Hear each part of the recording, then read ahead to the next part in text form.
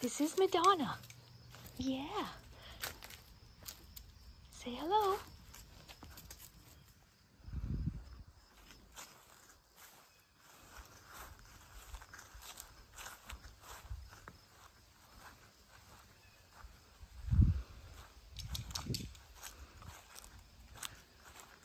Hi, lovely. You want to go for a run? Yeah.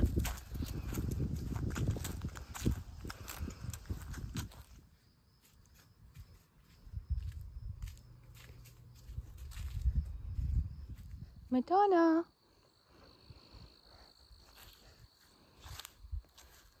Okay, here we go. Well, I usually like to just walk in silence and not talk while I'm walking.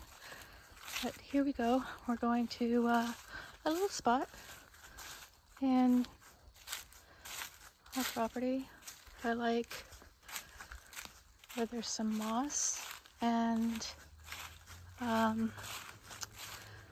of course the day's gotten away from me again. It's going towards sundown, but we still have some light out for another I think about an hour or so.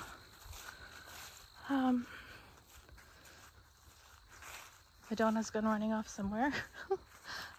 But I like to read outside when I can, because we have only about half the year that it's really hospitable to be outside here in Canada. So although I still get out in the winter. Yeah, so I'm going to sit in a spot here and talk about one of the a book that I just picked up from a new author that I love, and share that with you.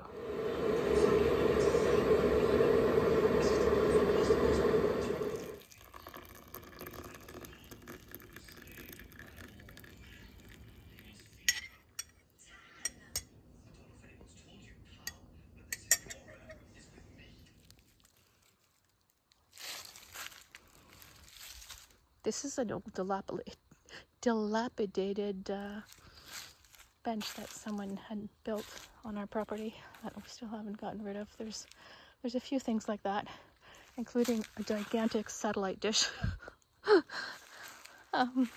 Yeah. So, okay. I'll sit here and talk about the book. This is a mug that I got in Clarksdale, Mississippi. And I'll be doing a talk about that and travels, and how I love finding out about the history of place and where you're at. That's a New Orleans saying, where you're at. It sounds like where's your hat. Yeah, so this is hibiscus tea that I got from the closest trading post to us. We live in Algonquin land, Algonquin, right?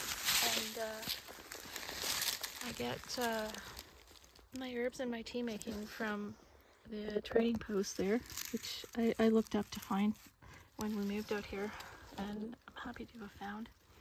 So that ties into some of the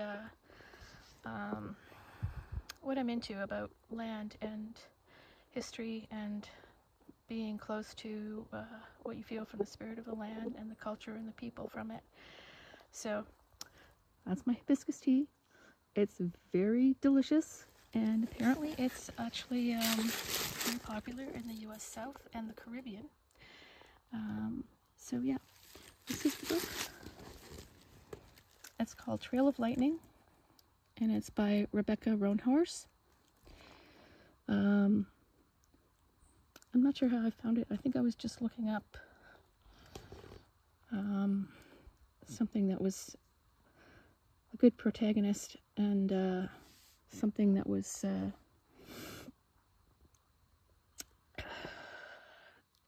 into the land and culture and the people, and speaking of place, and also exciting read. It's actually an excellent book, and I'm glad to have found this author. She is Dine, which is in English Navajo, from New Mexico. And I don't actually like, usually, mostly, ever, female characters who are frail or weak. Some people are into that. It's okay. But I like strong female characters, and I like this one for that aspect. And that's probably why I've read mostly mainstream novels that are action-oriented, or thrillers, sci-fi, mysteries, etc., with male characters, because I don't often care for how women characters are written, with a few exceptions. I think Stephen King writes female characters with some understanding. So yeah, so we'll get into this a bit. So the book takes place in it says apocalyptic, but I think it's more like a futuristic alternate future in the United States. Takes place in New Mexico, the southwest of the US, which I've always had an interest in, and as well as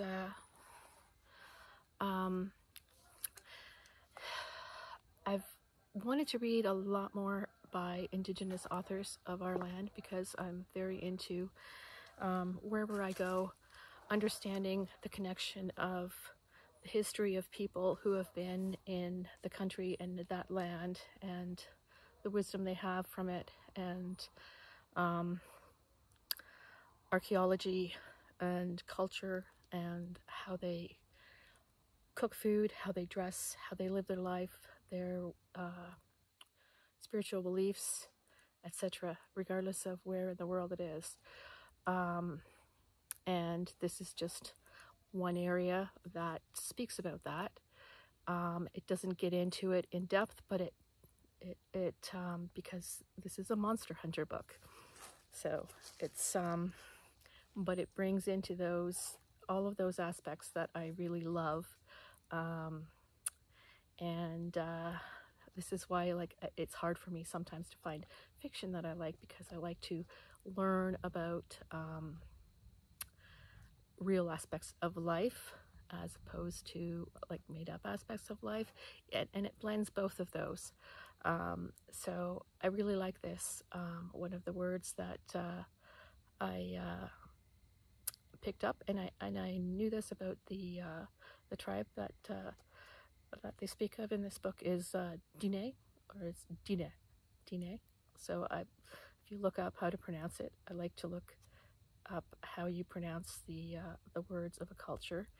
And the home that her adopted grandfather that teaches her, who's a medicine man, lives in.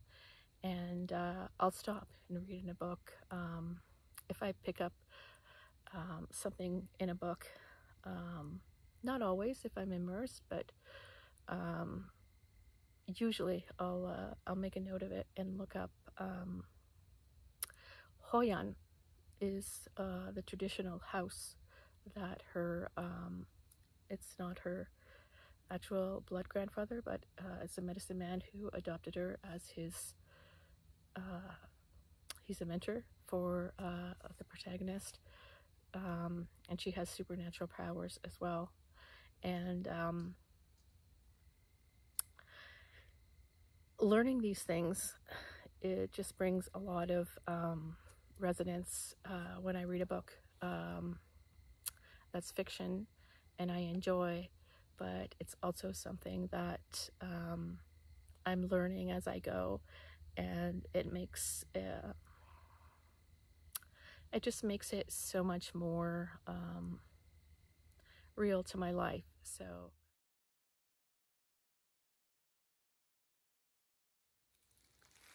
So my deadwood protected tripod fell. We will persevere here. There we go. No. Okay. It's gonna stay. Oh, it's dead. Man, I got a bug on my head. Of course. We'll do this. We will do this. Okay.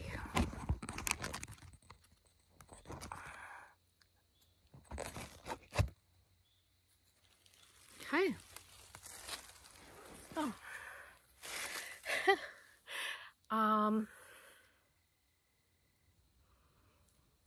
She's a monster hunter. She's not a detective, and I love detective fiction. I love the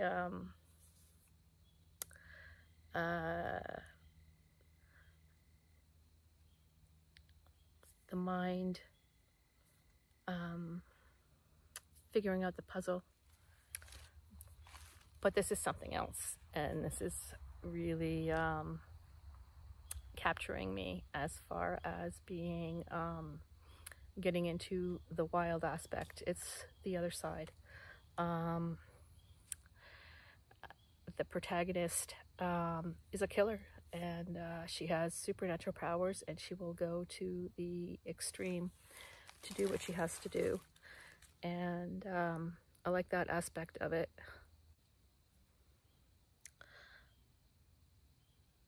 Oh, what did I want to say?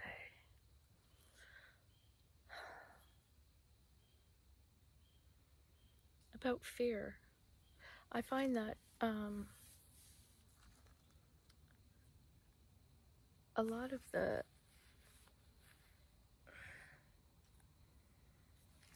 books that I've read, maybe I've just read the wrong ones, but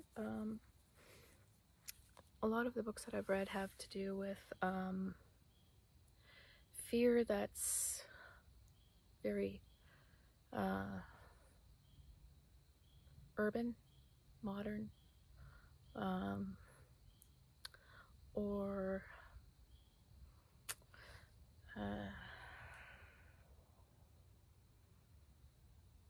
perhaps, I guess you would say,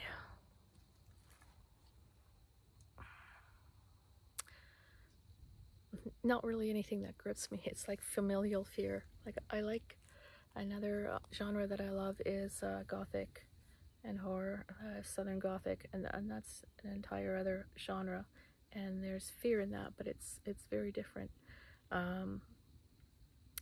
So the natural world, and how it has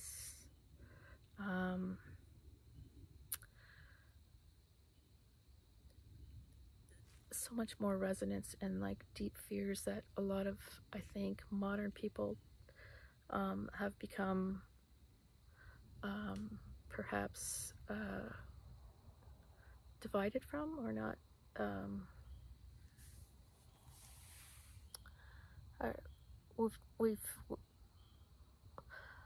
We don't have a relation to it anymore, I think, unless you live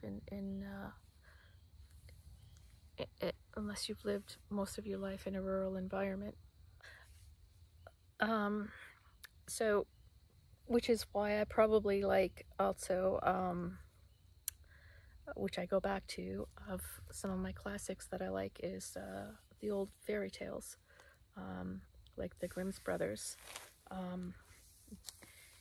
And I'd like to find more. I've been reading, and I do listen to some podcasts of like legends and myths.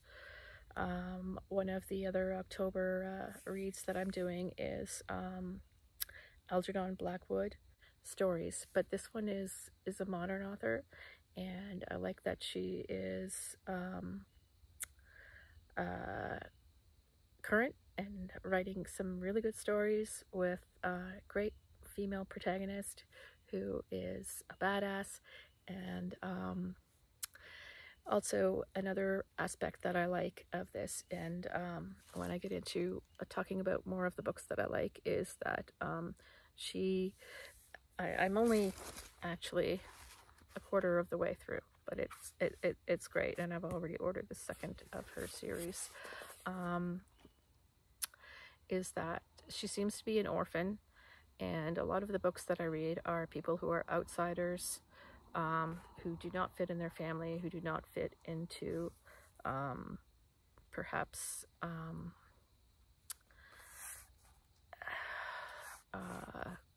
where they live. Albert Camus' The Stranger is one of my favorite books. Yeah, it's a thread that goes through a lot of the books that I enjoy, of that when the protagonist is somebody who is finding their place but never feels totally at home where they are. Not totally at home. She's totally at home where she is, I should say, is that she's a loner. And she's a fighter, and she's strong, and but she also looks for connections, and I like that aspect. So this is I really highly recommend, even though I'm a quarter way through. It's a really good read. It gives a great sense of place, and I like a lot of the it's very timely. I won't give the plot background, you can look it up. It's about, it hasn't said how far into the future, but it talks about the world being drowned in water, and how the natives have made their place in North America after what has happened. So I find that very interesting, considering how important water is, and etc. So yeah, that's getting dark, so I'll say goodbye, and